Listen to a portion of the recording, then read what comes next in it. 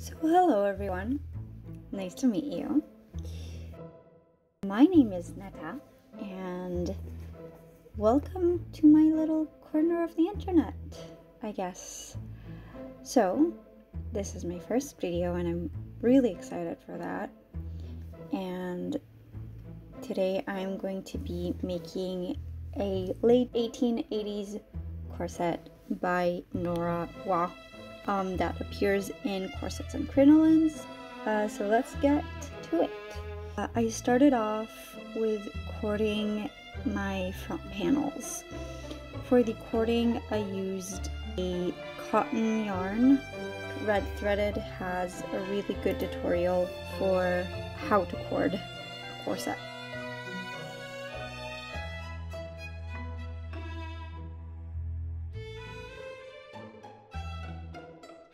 So, slight hiccup.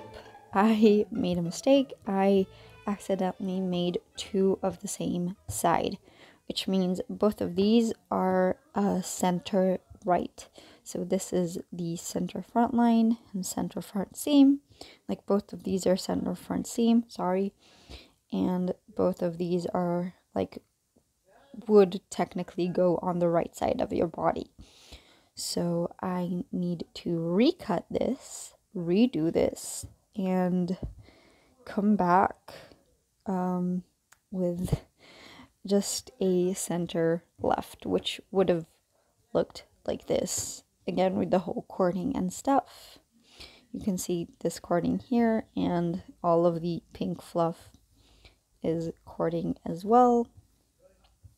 So I need to remake it, which I think is a little bit of a good thing because I did make both of these. I didn't film anything, so I can film it now. But before, I'm going to make another panel and cord it, which would probably take me around the 1 hour mark because I'm not the fastest seamstress. I don't sew really quick. I do want to mend both of these. These are both need mending. This a little has like some holes in the arms and on the hem because I used another fabric for the hem, which is much more lightweight than the actual fleece I used for the actual hoodie. So this needs like some mending, as well as this. This was really poorly made when I really needed a shirt because mine got tea stained. So I made this in high school. So this needs a little bit mending on the armpit part. You can see the hole. So I'm going to do this as a procrastination test because I've been procrastinating doing these for the past few days as well. So the mistake I explained was making two of the same side. Right now you are watching footage of me procrastinating even more than I put in the clips, and I decided to finish my 18th century fantasy pirate shirt of my dreams. And let me tell you, after having it for a few months now, it is wonderful and I love it. I filmed the footage and I thought it would go to waste if I did not put it in.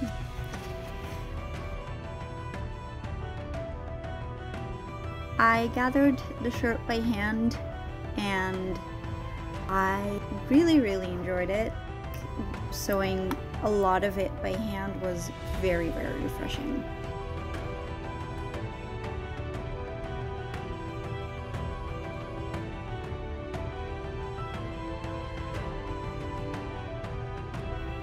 So I hope you enjoy some aesthetic footage because this video is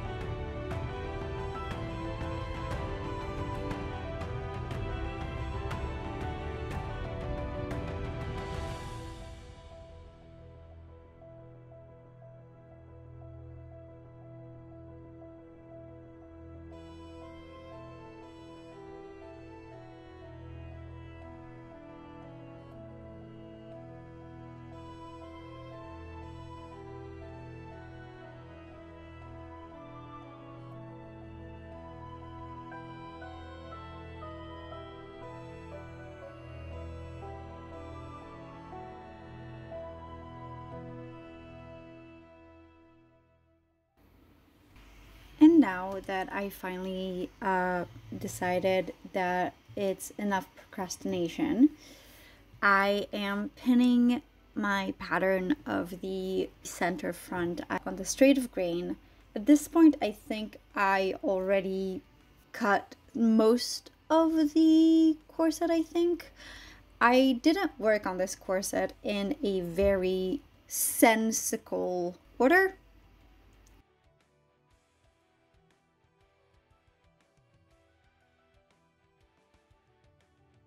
At this point, I was cutting out the fashion fabric. The fashion fabric doesn't need to be the exact same size as the base layer. The reason for that is that the cording process distorts the fashion layer due to the nature of the cord itself. The fashion layer goes over the cord, meaning it needs more fabric to go over it than the actual base layer of the corset. These panels only have a small amount of cording, but the general rule is that the more cording you have in a corset, the more fabric, or fashion fabric that is, you will need per panel. Red Threaded has a wonderful cording tutorial, so I really highly suggest that you watch that tutorial and not me trying to explain that.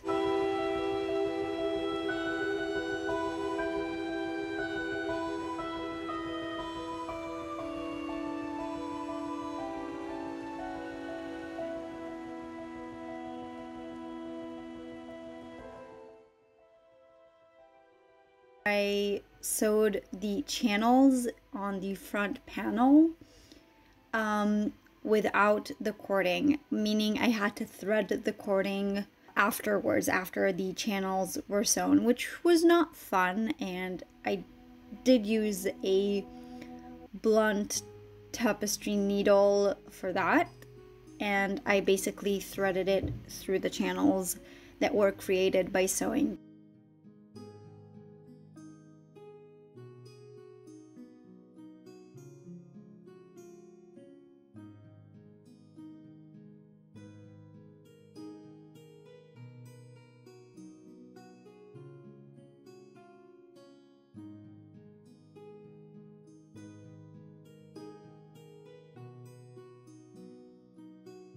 Now I'm cutting the rest of the pattern pieces from the fashion fabric as well as the denim that I used.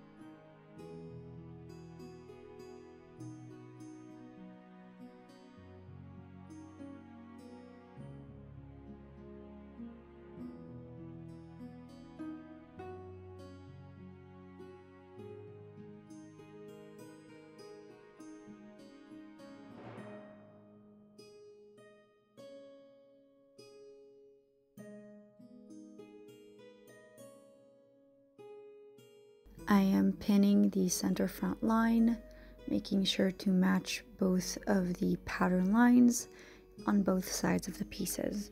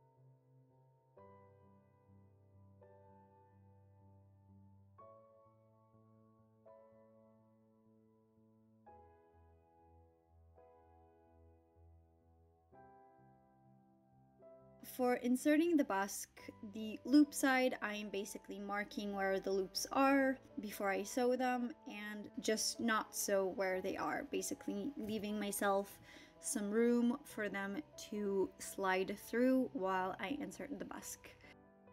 I pinned the busk in place because I don't have those clips, like claw clips, and basting it in place. If I had those claw clips, I think I would have used those. You could maybe use like office clips, but they're very strong and I just don't want to use them on my machine because it is a home machine. While pinning this, I probably nicked myself twice at least.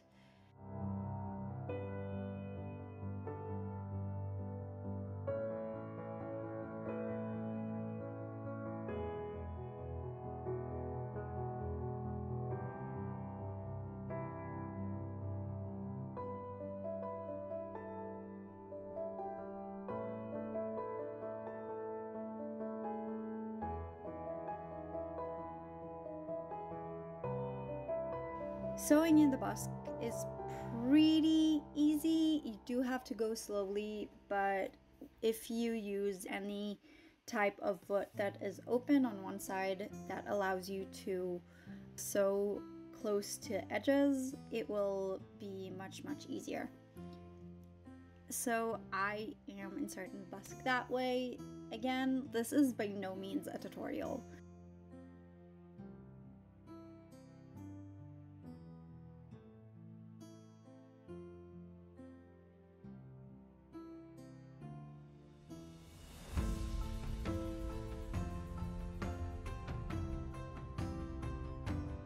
It is important to go slowly while you're inserting the busk because you can break a needle over the busk because it's a very hard piece of metal and you can hurt yourself.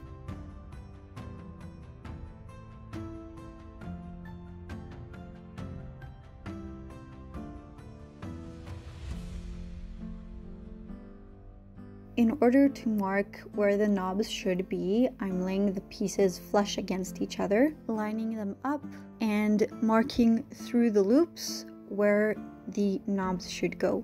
I am using a watercolor pencil, which you might not want to do in the future.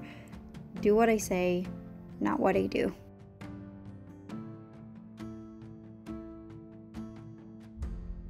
After I marked all of the knobs, I go in with an awl and pierce through the fabric where I marked, creating holes without ruining the fabric and tearing it.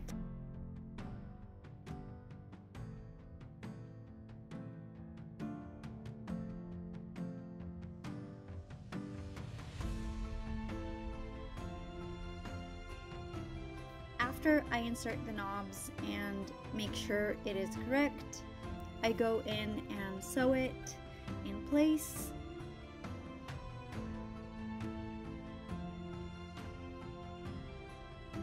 I did not baste this part because the knobs hold it in place. I did make sure, however, that it is folded correctly.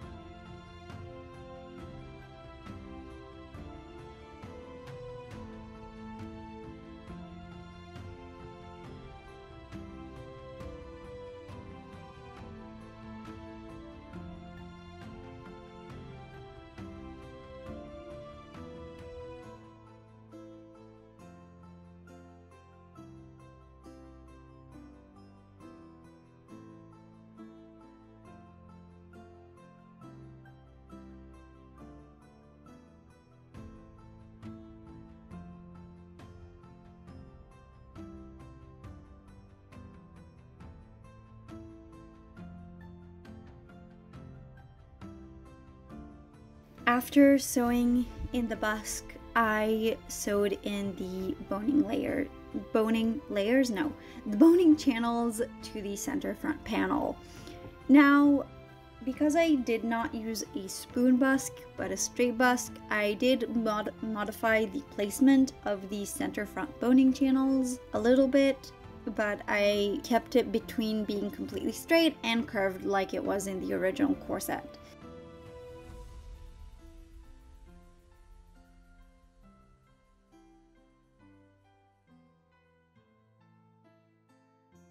This was not the right choice for boning channel fabric-wise.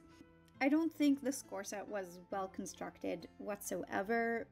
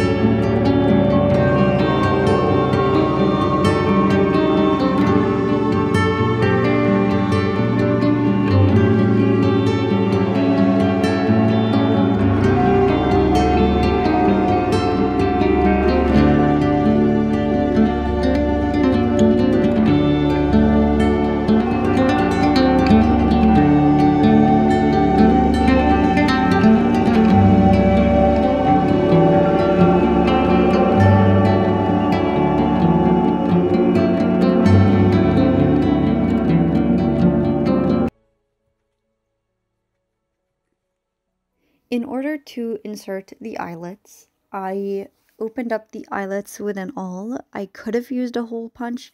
Actually, I should have used a hole punch, but I didn't think of it. So I used the awl instead. So I opened up the eyelets, inserting 4mm wide eyelets into the holes and using the eyelet kit that came like in the first kit that I bought. And by the kit, I mean the little clamp that you can use in order to close up your eyelets.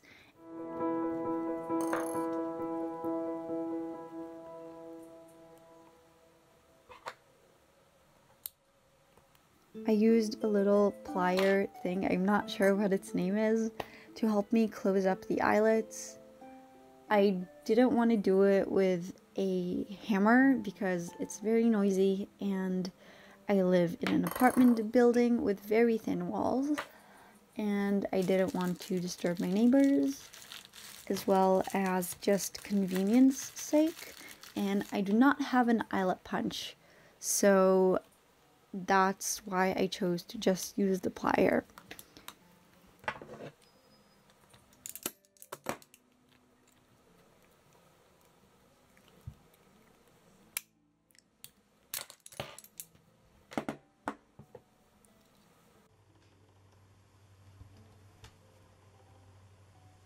So after sewing on the top bias binding and felling it down, I inserted the bones. In order to insert the bones, you need to measure them against your channel, making them approximately 1/2 to 3/4 of an inch shorter than the channel itself. First of all, because it needs a little bit of wiggle room, and so it won't poke at the bias binding.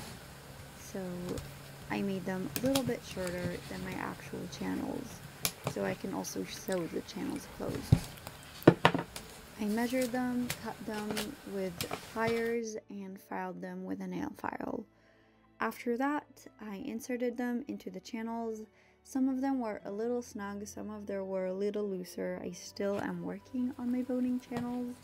They're not perfect. They were very not perfect in this project, but hopefully my next corset will be much better. So I pinned on the bias binding on the top edge and sewed it down on one end by machine. The other hand is folded over and felled with whip stitches by hand. You can do it by machine. The fabric was just so thick, I did not want to feed it through my machine at this point, or I wanted to feed it as little as possible.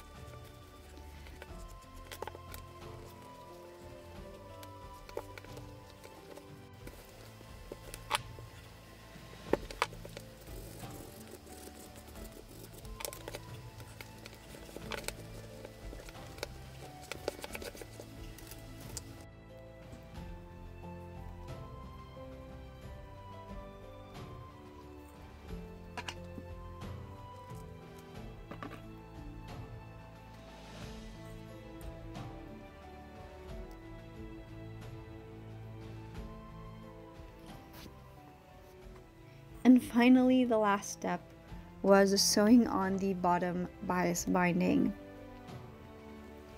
Now, after I think sewing on the top bias binding, I chucked the corset into my in progress pile and did not touch it for a while, and I used up the previous bias binding that I made for it, so I had to make a new one out of similarly thick white fabric.